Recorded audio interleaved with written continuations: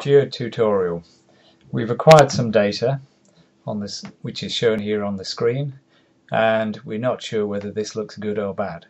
We can see there is a linear trend coming through here, so we can see that the instrument has most probably triggered.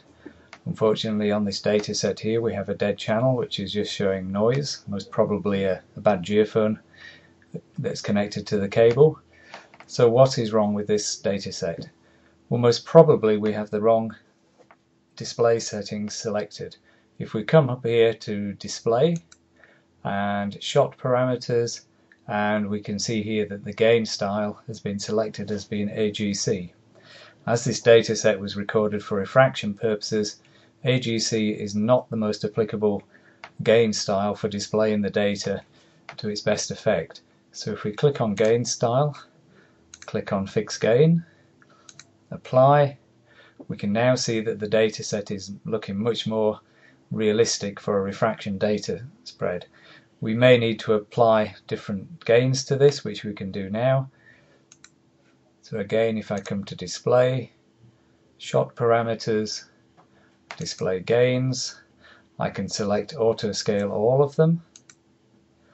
Now with auto scale, all it's doing is scaling the traces according to what it sees within this time window.